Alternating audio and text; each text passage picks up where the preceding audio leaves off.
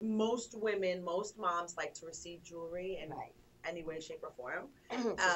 And having a piece of jewelry that every time you put it on or you look at it and someone compliments you, and you say, "Oh, my son or my daughter bought me this for Mother's Day," and it's also not expensive. It wouldn't break the bank. Yeah. It wouldn't be something where you like, "Oh my God, I don't want to." I mean, I wouldn't want to lose it anyway because it would have sentimental value. But if you lose it, you wouldn't be as upset as it being like $50 as opposed to it being over 100.